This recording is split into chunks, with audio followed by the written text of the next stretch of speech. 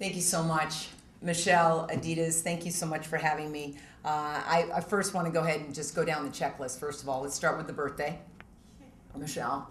And I'm 52 years old on Monday. And age is really just a number. Always remember that. But let's really start talking about when I played. Okay, I played in 1978, and it was a different day. It was a different time. Michelle talks about how I forged the trail. Well, I forged the trail because I weighed 175. I mean, come on, get right behind me. And I want to talk about that a little bit. I don't normally open up with, comments about weight and how you look and how you feel, but I'm gonna.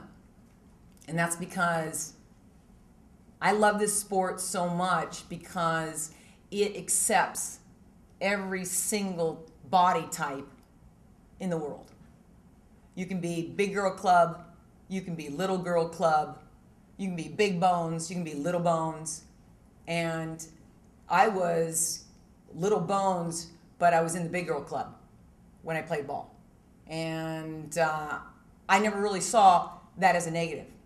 And I had the opportunity to play a sport that allowed me to succeed.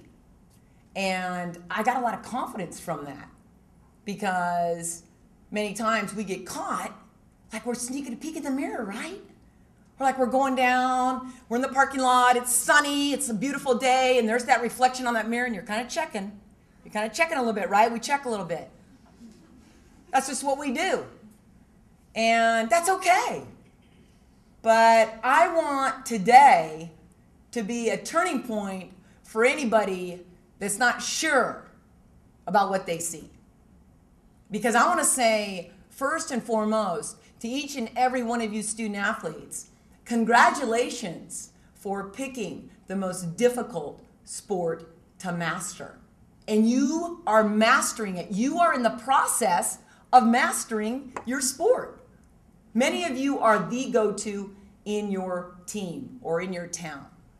And how many times do you wake up and look at yourself and say, I got it going.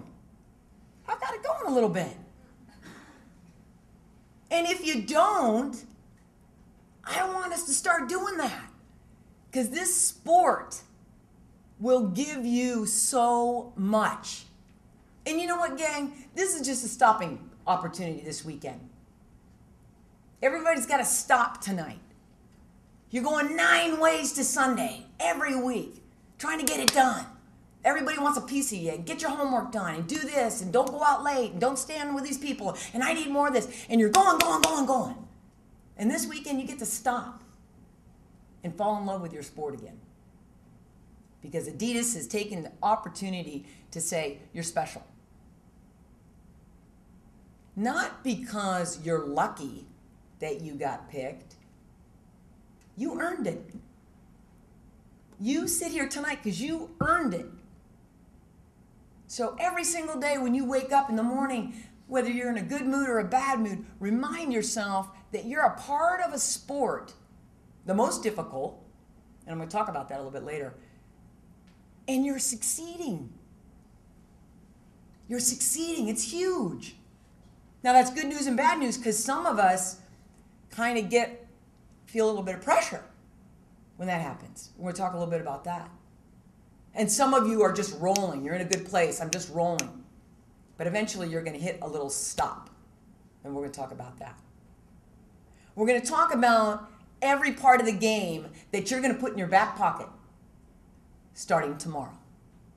And it's stuff, whether you are a power hitter, whether you're a slapper, whether you're a finesse pitcher, whether you blow steam and smoke over those 17 inches, it doesn't matter. From this day forward, you're going to start documenting your success from within. And when you start looking in that mirror right now, you see all the things you are and not all the things you're not. And it starts with you because once you learn to rely on yourself when it comes to feeling your emotional well, you can dip into that whenever you want. I know it's so great to have mom there. It's awesome to have dad there and your extended family. But eventually, when it's time to come to college. You don't have that right there in your back pocket. I know many of you do with your texting, but at the end of the day, you're going to fly the coop one day. And I want to share with you some things to hang on to so you can go out there and have fun. F-U-N. Because that's why you are consistently good, is you pick something you really enjoy. Now, please believe, I know, there are tough days, are there not? Anybody in the room ever struck out yet? Raise them. That's right. And there are days where everything doesn't work out perfectly, right? But you just go ahead and plow through it. There are days where it's raining and they're playing and the field's crappy, but you plow through it. There are days where literally the dugouts don't have shade and the parking's crummy and your parents have to walk a mile and the field is crappy and your shoes don't feel good and your gloves not quite right, your back, but you plow through, don't you? And that's why you're here.